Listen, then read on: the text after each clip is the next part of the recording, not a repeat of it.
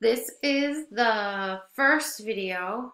Hopefully it's one of two. I'm trying to stick to two videos for this project. But this is the first one for our geometric landscape collage project. So where there's a lot of contrast going on in this project, which I like contrast. Um, just like sort of a built-in tension that comes along with it. And we've got a lot going on. We have the contrast between organic shapes of a landscape and what we just talked about with geometric shapes. We are using a realistic photo and turning it into an abstract piece of art. And now we are using in Adobe Illustrator, we're using vector graphics opposed to raster graphics that we have been using thus far in Photoshop. So welcome to Adobe Illustrator. First thing, this is what you guys are going to end up with. Something like this. I hope yours looks different. I really hope that you guys take the time and experiment with what I'm going to show you guys. First thing to get started, go to File and New. So we talked a little bit about it. If you guys know me, math hurts my brain. It's really important, and I want you guys to do well in math, but it has always been a little bit difficult for me. And we can go to presets. So what in Illustrator, this is a mathematical equation or formula that's measuring points and curves in between points and curves. It is like difficult to wrap your brain around. But in Photoshop, we would use a letter default. That was our 8.5 by 11. Is the printer paper. That's the size of a printer paper. This letter preset in Adobe Illustrator is these dimensions, 612 points by 792. So that's what we will be using for this. So make sure you have that and then just click create. So you have a brand new white, what is called artboard.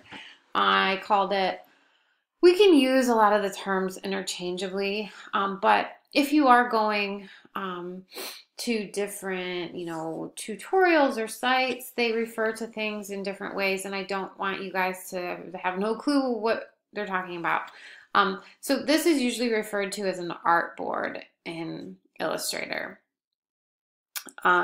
So it probably looks like it's kind of a weird feeling, like it looks familiar, yet something's off because you're so used to Photoshop. And I'm going to use some terms just in frame of reference that you're used to Photoshop. So I will, use some terms to help you get acclimated to this program. Right up here is called a selection tool. This is essentially like our move tool in Photoshop. So this is not meant to take the place of Photoshop. This has different uses, and what you see, like building up shapes, is one of the great things about Illustrator, which is what we're going to do. So if you go from, think of this as your home base, like I talk about the move tool. If you count 1, 2, 3, 4 down, I don't know what yours says. It could say rectangle, it could say polygon tool. I don't know. We want ellipse, so click on ellipse. Down here is your, like this is like your foreground, like those color pickers in Photoshop. We don't want this to be white. We want this to have the slash through it because this is our outline. So we just want an outline that is going to be we're going to be able to see through, which I'll explain what that means in a second. So I can come over here with my ellipse tool, click anywhere on your artboard, and you'll see this dialog box pop up. Let's start with 500 in both of these. Okay, so here's your circle. We want to move it. So get your selection tool, click on that middle point, and drag it to roughly the center. Oh, mine's a little bit off. Okay. Okay. So now I want to go back to my ellipse tool, and I'm going to just build up a few smaller ones. I'm going to click anywhere, and this time I want my smaller circles to be half the size. So tiny bit of math. 250 is half of 500. All right, there's my little circle. I'll get my selection tool, and you see that I can see through this shape. If this was white, I wouldn't be able to see the back part. You see where the path is moving? I wouldn't be able to see through it if this slash wasn't on there, if it was just white. So that's why I changed it. Wait, I'm getting ahead of myself. Go up to view and make sure your smart guides is checked. That will allow you to more easily like snap things into place. So I want to put that and like snap it to the top, middle. If you hold down the Alt key and click from the center and drag, that will give you a copy. So I could do that several times. So I could hold the Alt key, and I could put another circle to the right, put another one to the left, put another one in the middle.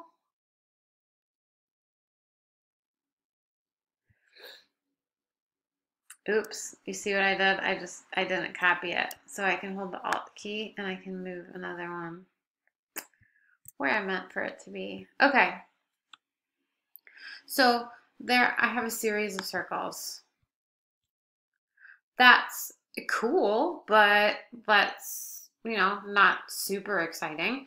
If you go to the ellipse tool, let's go to the polygon tool. So the way that this one works is you click on it, and I can keep it at the same size, the 250, but this time if I have, so if I had 4 sides, that would be a square. If I have 3 sides, it'll be a triangle. You can put whatever amount that you want on there. Click the selection tool, and then I can move my triangle, and you'll see it with the smart guides. It'll like snap into place. So I'm going to put it there, and then I could make a duplicate of it. But this one, I want to, wait a second.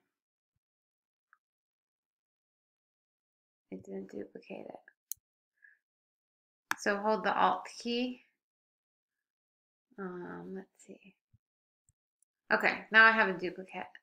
Now, remember, if you like hover outside of the corners, you will get that like rotate, so I can rotate it all the way upside down.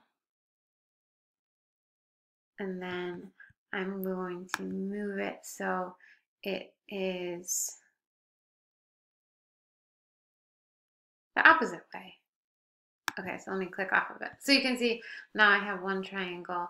I made a copy and then I flipped it upside down and then put it here, which you can see the blue path. So that's about, that's it. That's as easy and as difficult as it is. So you can experiment. You can have these circles going around outside of here. Make sure the one thing that I want you guys to focus on when you're putting your shapes together, I don't care what shapes you use or in what arrangement, but make sure that it is symmetrical. So remember, if I had like an imaginary line going down the center, the left is the same as the right.